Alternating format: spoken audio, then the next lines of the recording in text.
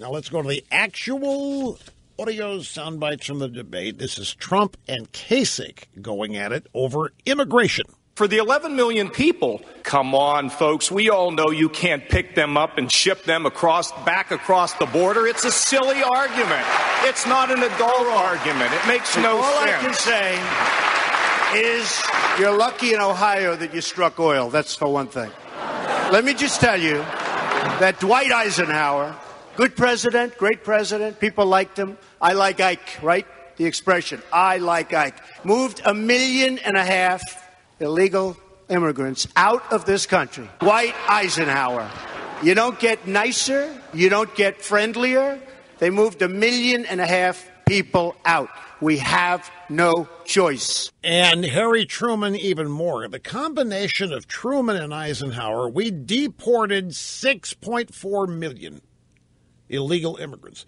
We either deported them or they left on their own in advance of being deported. But the numbers are a little over 2 million for Eisenhower and in the 3.5 to 4 million range for Harry Truman. And these deportations happened at a point in American history where we were not permitting any immigration of any kind.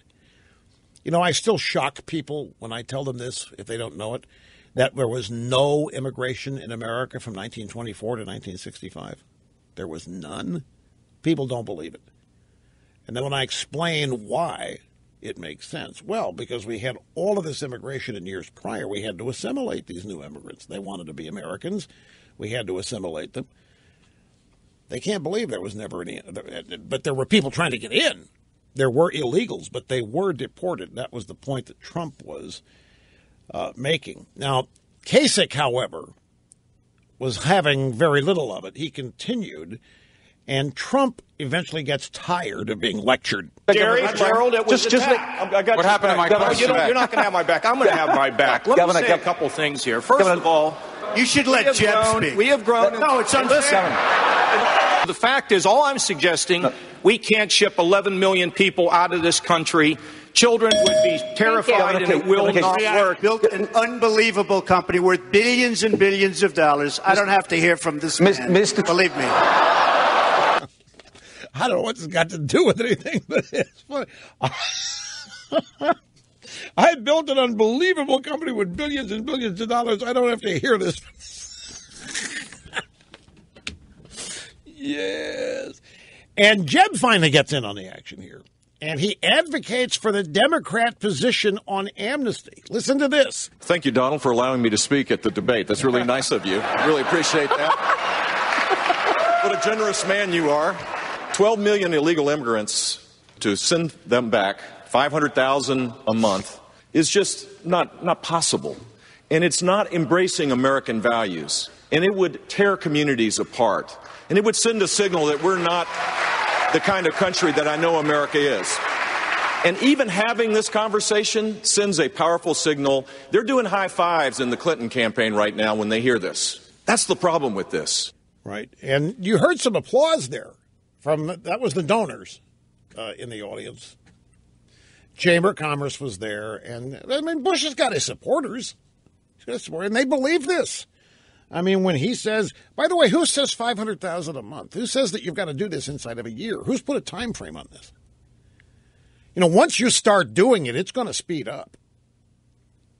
Now, this is dynamic. It's not static. If this were to ever begin. But it's not embracing American values that are ignore the law? American values? What about the American worker? What about the issue of the economic impact of all this? These people look at this as a compassion, civil rights issue. Here's Ted Cruz to clean it all up. What was said was right. The Democrats are laughing. Because if Republicans join Democrats as the party of amnesty, we will lose. The politics of it would be very, very different if a bunch of lawyers or bankers were crossing the Rio Grande, or if a bunch of people with journalism degrees were coming over and driving down the wages in the press. Then we would see stories about the economic calamity that is befalling our nation. And I will say, for those of us who believe people ought to come to this country legally and we should enforce the law, we're tired of being told it's anti-immigrant. It's offensive. That was the moment of the debate for me, because this is the issue. And Cruz framed it. You know, I opened the program today saying this is one of these things that's so obvious that I've been remiss not mentioning it, because it's something that's so obvious. I just figure everybody on our side understands.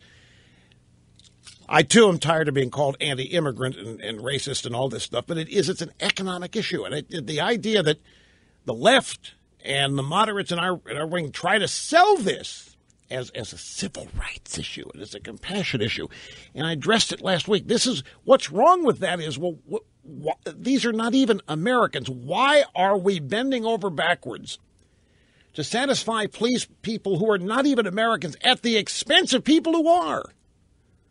The American people have expressed it in so many ways, election after election, poll after poll. They do not want people to be able to violate our immigration law.